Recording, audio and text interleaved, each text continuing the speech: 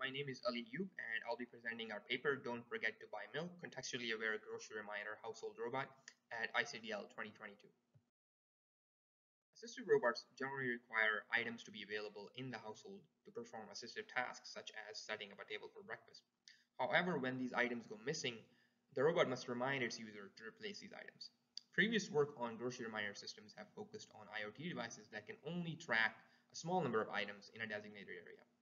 So in this paper, our goal is to present a computational architecture that can allow an assistive robot to keep track of regularly used household items over a long period of time, and then remind its user to replace the items when they are missing from the household.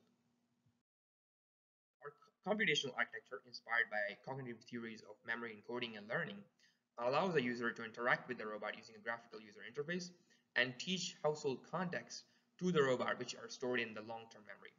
During daily operation, the changes in the household environment can be tracked and stored in the short-term memory of the architecture, which can then be compared with the long-term memory to predict missing groceries from the environment over a long period of time, which can then be accessed using a graphical user interface by the user. So we performed 3 experiments in a large indoor environment with 4 contexts and 10 common household items with the Fetch mobile manipulator robot. For the first experiment, the robot was able to accurately predict missing items from the household environment over 3 simulated weeks.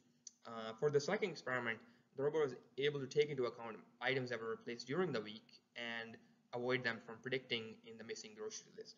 For the final experiment, the robot was able to look into the storage space to avoid predicting items that were missing from the environment but were in the storage space. Overall, our results suggest that our system might have future long-term applications for assistive robots. Thank you for listening, and please email me if you have any further questions.